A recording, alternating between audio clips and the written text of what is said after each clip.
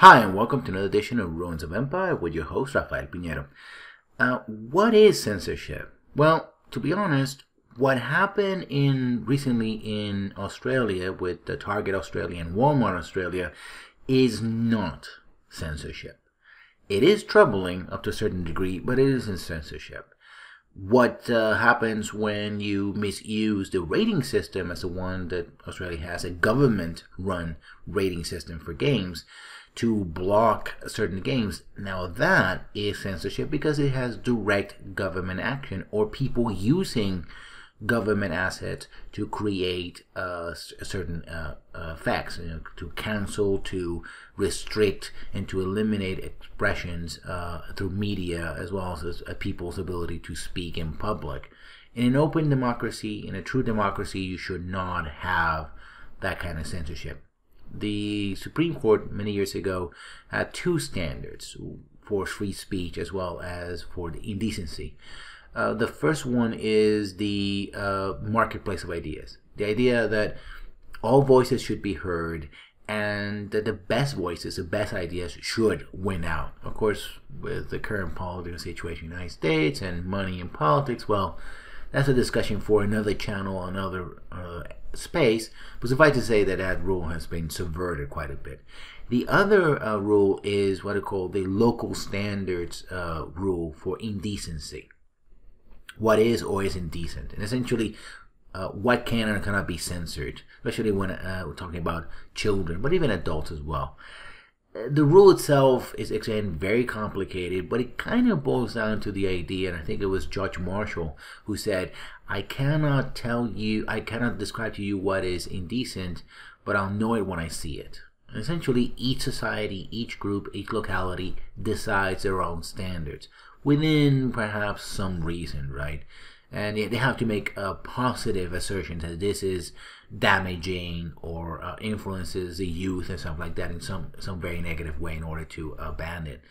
And you can find that even in the United States, many bans on magazines, toys, all manner of products are all over the place, and even around the world as well. For example, the RU18 rating in Australia is supposed to allow adults, as they would say over there, to partake of adult games, certain amount of games. But yet, for example, any representation of drug use as seen as a positive use of drugs that enhances the player is still bad.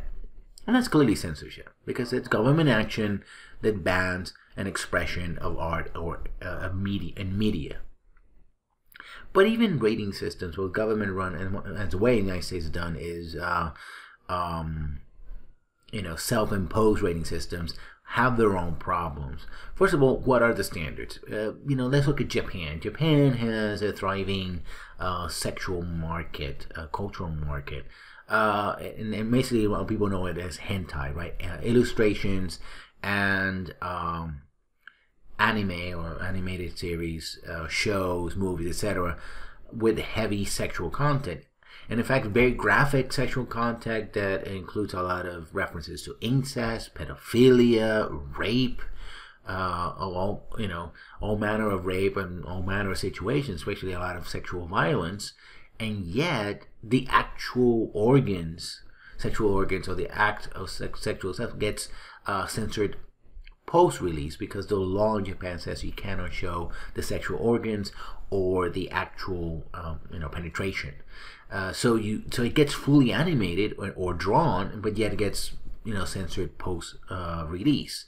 So you can talk about sex, you can have highly sexual environments, you can talk about things that other people would make them very nervous as something that brings pleasure to the audience as a positive, and yet the actual organs themselves are arbitrarily censored because the law says so.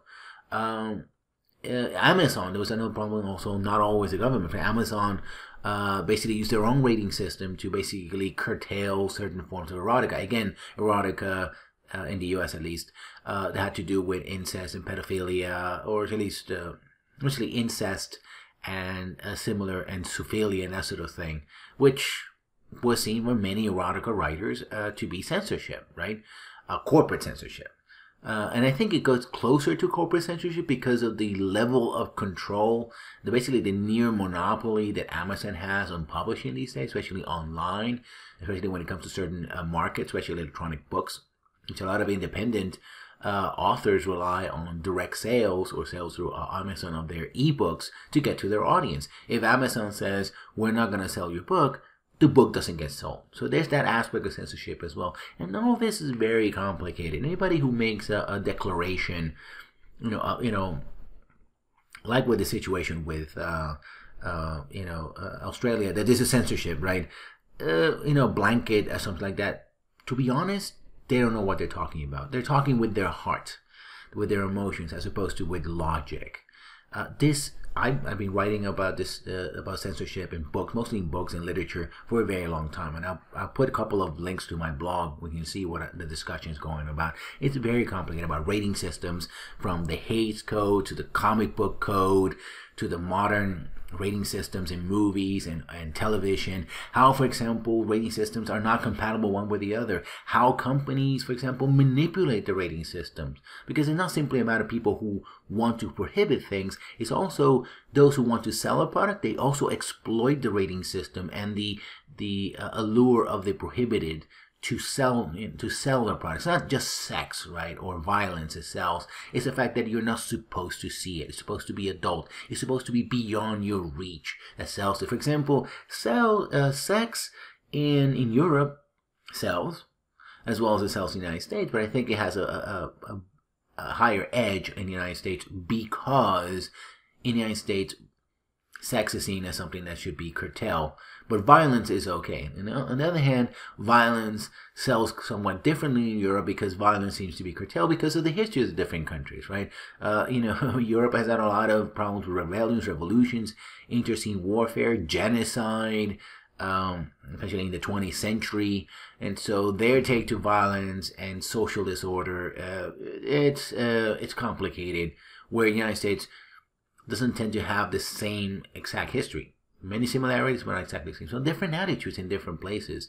So first of all, again, making a declaration of outright censorship just because you want to see a product is uninformed. Again, you're talking mostly with your heart and not with your mind. It is a very complicated issue. Also, rating systems are always problematic. Another problem with rating systems is, for example, the top and bottom of the rating systems usually get abandoned.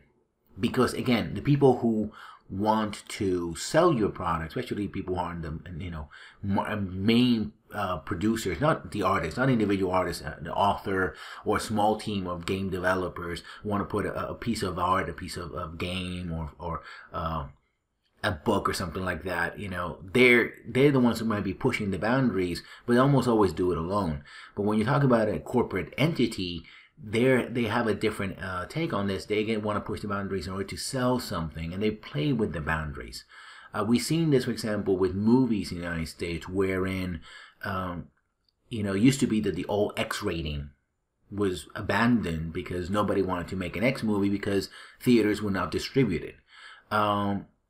Then pressure was put on the rating board, the movie industry, to say, no, we have to reclassify. Let's have NC-17, and let's also add another classification called PG-13. NC-17 was supposed to be the new X. Well, guess what? A few movies were released in NC-17, and most of them bombed. Because people had the correlation with X, right? It was supposed to be this prohibited thing. It was like, ironically, it was too far, right? It went too far beyond the line. It was seen to be too explicit, too violent, too much of a good thing. What happened, of course, that instead of making R-rated movies more popular, the R rating became the new X. And now you don't see R-rated movies. I mean, it's very rare to see an R-rated movie. On the other hand, G movies also kind of be abandoned because they were seen as being too sugary, too sweet, right? And so many movies, say Disney, which was one of the biggest purveyors of G, general entertainment, now makes most of the movies PG. And the rating that is most common right now is PG-13. which is almost meaningless, right? It's supposed to be 13 and above, for teenagers and adults. So basically, most movies are now supposed to cater to teenagers and above. And also, for example, if you watch things in like South Park and how they work with the censors, and they are censors, basically the same, the studio themselves, the people who make the movies, the TV studios and the corporations say, you can say this word X amount of times, but if you say it 12 times, it's okay, but you say it 14 times is too much, right? And it can become one of these battles which is just nonsensical, right? And for example, in the late 1990s, it was again pushed to go into the taboo areas that TV wouldn't allow, like, for example, especially network TV, male nudity in general, but essentially male nudity and frontal nudity, and swearing after a certain hour, right? Late night TV, that sort of thing. But in Britain, past 10, you can have nudity and you can have all the swearing in the world, right?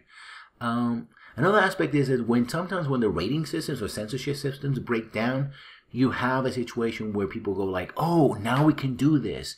And there is a confusion between what is prohibited and what is adult, right? What is in fact meant to be for adults and what should be allowed for adults.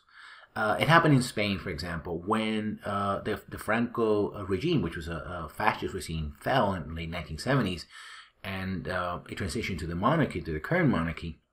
Now it's a second king.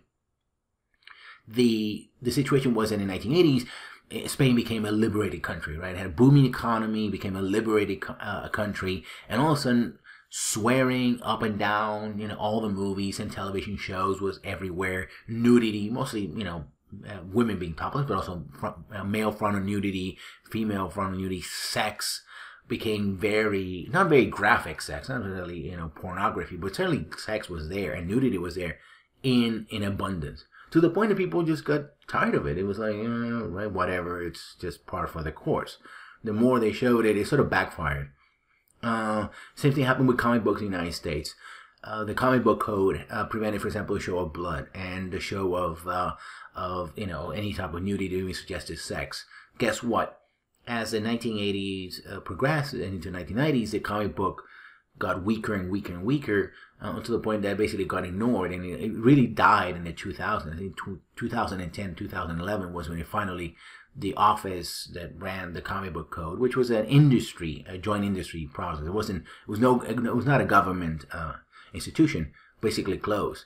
And when it did, by that time you had a clothing of heroes, specifically female heroes, go from tame, skirts at times and maybe a leotard to basically plunging cleavages and, G-strings, and every woman and all the superheroines especially had a D bust or bigger, and boob windows, and guys had, these cod pieces, and and also a lot of violence, a lot of swearing, a lot of violence, because this is the adult thing, right?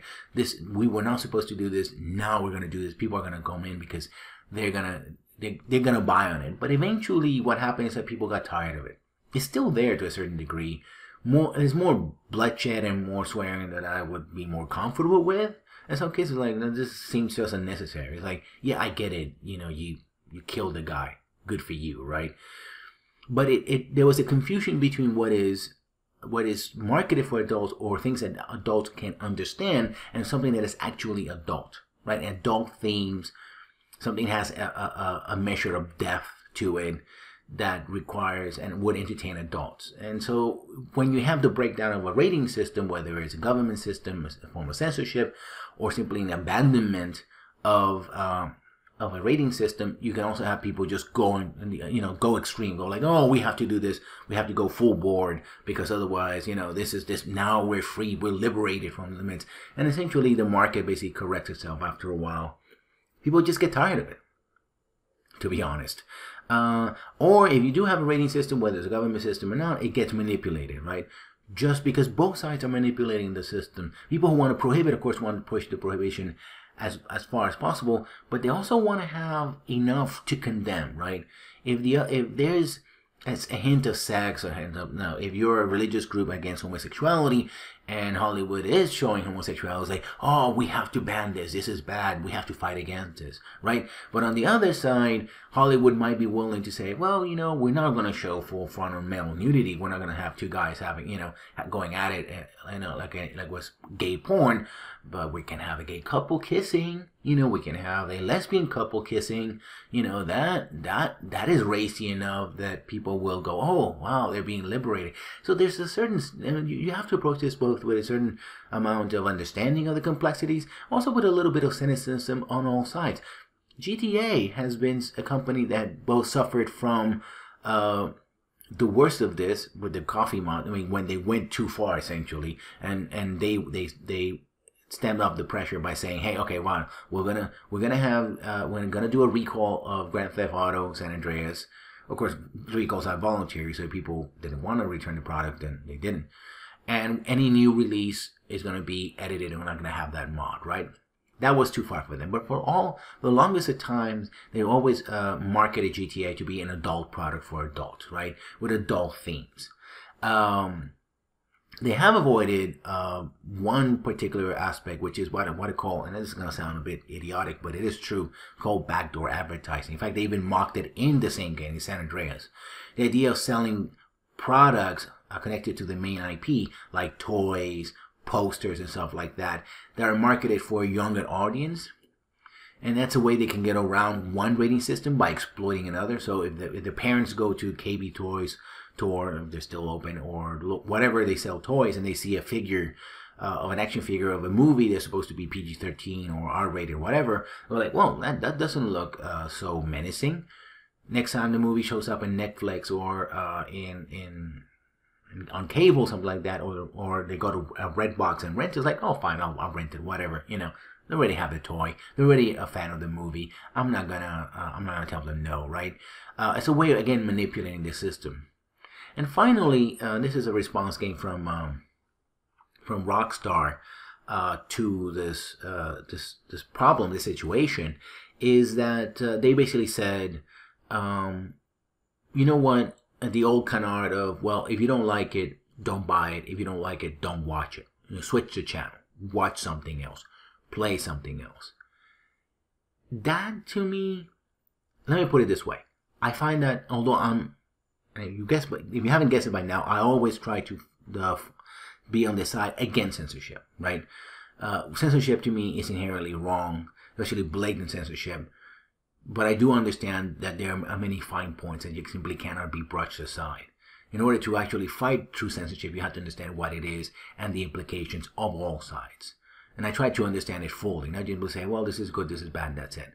Having said that, one of the implications of this is that I find that kind of talk to be, and I want to be as blunt as possible, I found it to be cowardly. It is a cowardly dodge. Hollywood has been using it for a long time. Some writers have also been using it for a long time. It's not always appropriate. In fact, most of the time it is inappropriate. Listen, Rockstar, if you make a game, you own the game. Whatever happens in that game, you own it. You made that game. You allowed a situation to happen. This is, if, for example, people are criticizing that you can victimize a sex worker. Yes, you may not compel the players to do so, but you created a game that has the mechanics that allow for someone to do so. You could easily have said, no, you for whatever reason, just like what happens with games that don't have children or don't allow you to harm children. You're going to say, well, you know what? You're not allowed to harm prostitutes. Right? People might complain about it, but you decided no. You are not going to make any distinction between any of the civilians. You're not going to have children in your game because last time I checked, children are mentioned in GTA games, but I've never seen a child in GTA games. Right? You decided not to have children because you don't want the players to harm children. Also, it saves in the budget. Now I have to animate another set of characters. But at the same time, you decided that you could have harm of everybody. Anyone in the game can be run over, shot, beaten to death, etc. Okay? You can crash aircraft on top of their heads. You can do whatever, right? That's fine. That's a design decision that you made. You made that design decision. You own that design decision. You put that game mechanic there. You own it. Don't run away from it, okay? Don't give me this. Oh no, no, right? If you're not willing to defend something, if you're not willing to stand up for what you're making, then don't do it. That's simple. If you don't have a good defense, don't put up a defense at all. But don't tell me, oh, you have a choice. Yes, I have a choice. I know that. That doesn't spare you from criticism. Again, that's the sort of the other side of the marketplace of ideas. Just because I can say something doesn't mean that I can say that in impunity, right? Other people also have the power to make a counter argument. And I gotta be prepared. Just like when I'm making this video right now, this audio recording to go into the video, I own every single word that is coming out of my mouth, right or wrong. That means if somebody challenges me, at least I have to make an effort to say, yes, I own it. This is the reason what I say. I may never convince anyone, right? I might be attacked for it, but guess what? I own it. It's my words. Just like you own the game. Well, that is all for now. I hope you enjoyed this discussion. I hope this serves as sort of a primer to what's going on, gives you an idea of the complexities of this issue. I mean, anytime somebody says try censorship, you're like, you know what, there's a little more there. I mean, this would in fact take a panel discussion, multiple panel discussions to really explore this. I'm going to give you some links below so you can explore the whole subject and get a better idea of what I'm talking about, the history of censorship, different codes and settings, etc. And you can explore it better. But for now, I hope you enjoyed the show. I hope you enjoyed the discussion. And I'll see you when I see you. Good night.